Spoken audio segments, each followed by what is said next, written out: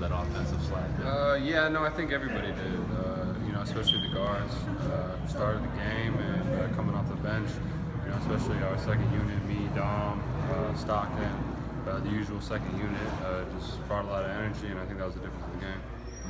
The third quarter, you guys came out a little flat, and then you got it back there about midway through the quarter, and then it just seemed like you guys settled back in. And what can you kind of take me through that stretch? Yeah, you know, I think we had a lot of those stretches in the beginning of the season, where we come out in the third quarter after we had a lead and just blow it, and then we never get back in the game. But now, you know, we settled down and got back to our defense and ended up controlling it from there. Yeah. What was the key in really slowing Harrison down through three? He was yeah, you know, I mean, it's tough, you know, with the amount of fouls that he draws and things like that.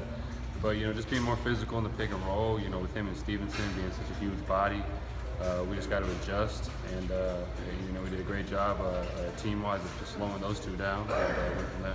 How good is this team in transition with yourself and the way Jorge pushes it? I mean, it seems like yeah, that's by far our biggest strength. I mean, especially when Dom's on the court, he loves to catch off the rim and run.